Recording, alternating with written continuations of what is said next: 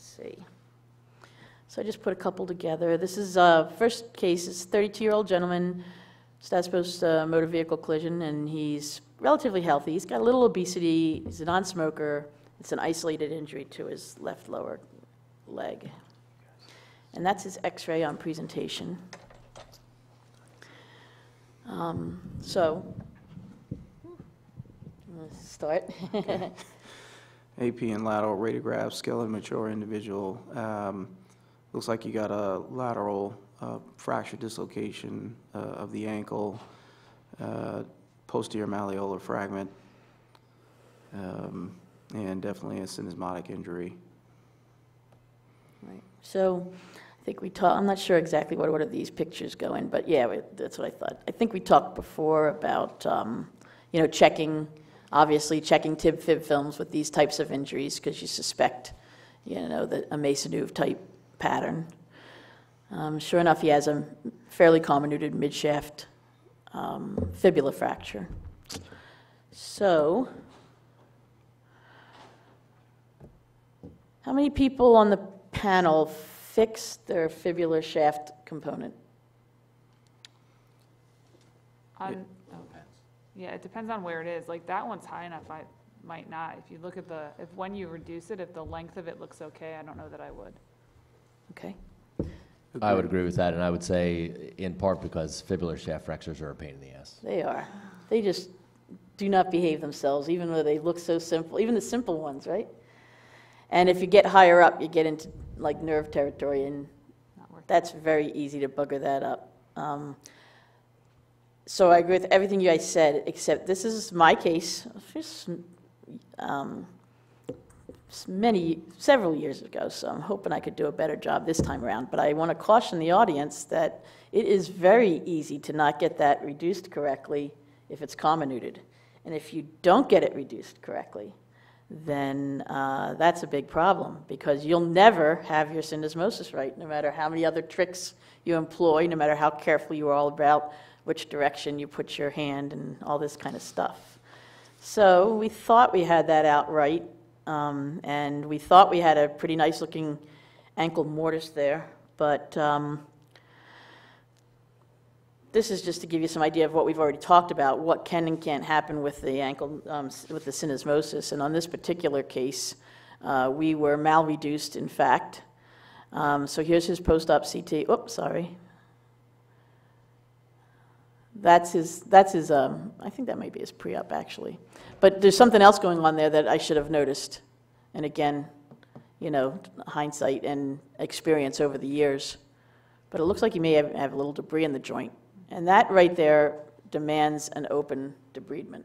And the posterior mal, there's literature, and I've struggled with this too, Susan, that the posterior mal, even the little one, if you have a syndesmotic injury, if you can put that posterior mal back perfect, and you probably should be expecting to, then you know you've got your reduction.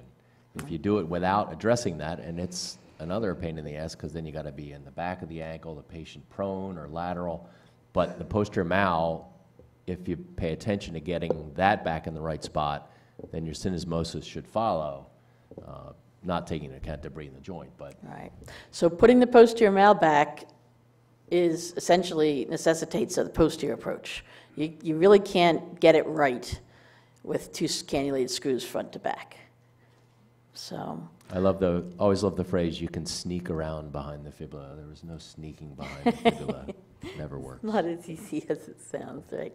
So I can't remember exactly what, so this guy, so we knew we hadn't gotten it right, but then he gets an embolism, and he's in the ICU, and he's on long-term anticoagulation, and he's just not so healthy anymore. So we kind of sort of we missed that window of opportunity to do something acutely. So we said, okay, maybe he'll be all right. And we talked about taking the screws out and letting it find its happy place and so on and so forth.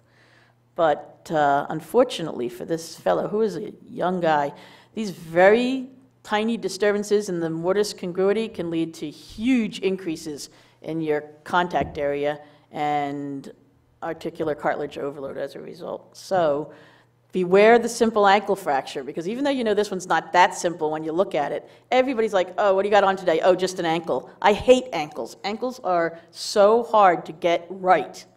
Much more difficult than other injuries that are oftentimes like a tough humeral shaft with some comminution. You know, yeah, you got to be careful of the nerve, but you got a lot of leeway with what you can do there, you know? These things are tough. It's a ring, just like the pelvis is a ring. And if you don't get one component correct, everything else is off.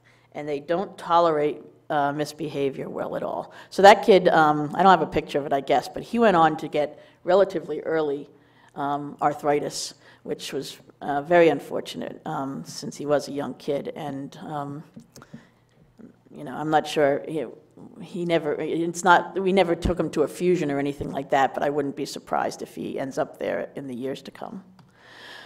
This is another case similar, and I just wanted to show you an option. Also a bad injury, also unstable, and also has several components, including a fibular shaft. This one's higher and therefore even more difficult, I think, to address because of the nerve and everything else. And, you know, I mean, you can go in, you're careful, you know where it's at, you just take your time. This is not my case. Sean Nork gave me this case from Seattle. So, you know, they did I usually put a little mini plate just so that my screws, like a two-hole plate, but the point is here that they achieved an accurate reduction of the fibula in the incisura because they fixed the fibula first here. And some people may say that's overkill, and I think you could argue either side of the coin, but the point is that whether you decide to fix it with internal fixation or not, you have to have it accurately reduced. That includes length and rotation. If you don't, you will never get your syndesmosis right, okay? So that's how they attacked it, and that's what they got for their effort, and that I would offer up. If you look, it's kind of out of the picture here almost, but if you look really closely at the x-ray I showed you before of my case, everybody always says when they're teaching the residents and stuff, look at this syndesmosis and look at that medial clear space. And the residents very much focus on that medial clear space in my experience. And they just look to see if that's wide enough, if it's too wide, if it's not right, if it's not symmetric with the other side. And that's one clue. But when I've seen them turn the foot into such a posture to try to get the syndesmosis to look just right that they're getting an oblique view of the talus, like almost approaching a lateral. That doesn't count, guys. If you don't have a talus that's, you know, looking at it like straight on where you see a square instead of elongated neck and so forth, then it's an artificial comfort that you've achieved because, you know, you're making yourself feel good, but it's not really declaring that your mortise is accurately reduced. So I always tell my residents to look at this line right here. They call it Harding's line, which it's definitely not. I'm sure it has a name, and I don't know what it is. But the talus on the lateral border needs to line up right there with this radiographic density at the lip of the incisura.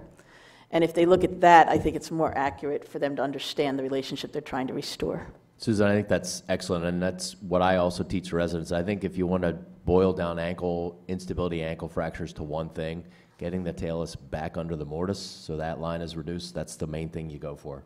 You can call it Harding's line too if you want, okay? All right, great. Done for cases or keep going?